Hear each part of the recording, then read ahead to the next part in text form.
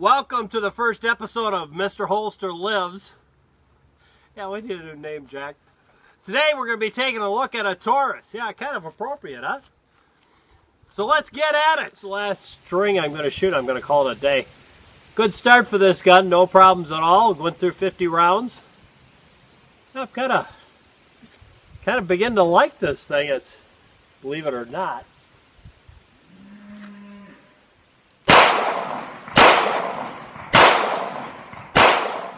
Well, today we're going to look at a little bull. Yeah, here it is right here.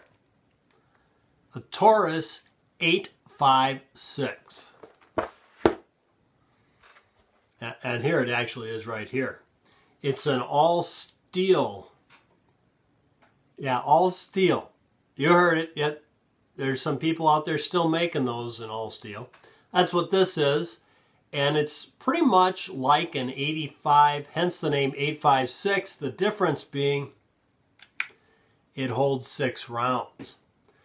Same frame size, basically. They're showing it on their website as the small frame.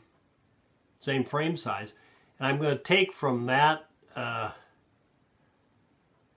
it's probably pretty much the same frame size as the old 85. It's pretty identical in size to a J-frame, so it'll fit in a J-frame holster. It'll fit in my holster for the SP01, so is that it? SP01? SP? Yeah, whatever. You know what I'm talking about.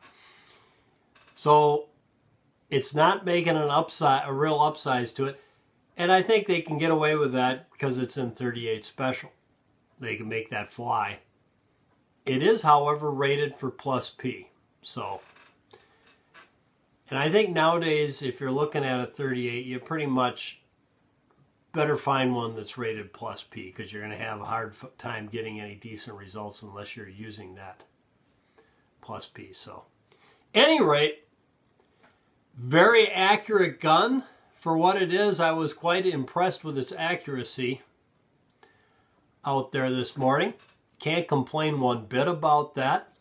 This is one we're going to have for the next 6 months. It's given us to use for 6 months and run it through the ringer and see how it works, because I decided, well, yeah, it's nice to have one to review, but you know, and I said it a couple weeks ago, you get one and go out there with a box or two and run it, you really can't say anything except for it worked that day.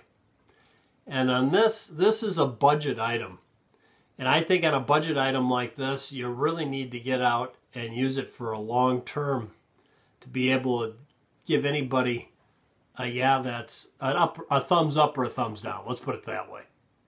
So that's what we're going to be doing for the next 6 months, is getting out and going with this.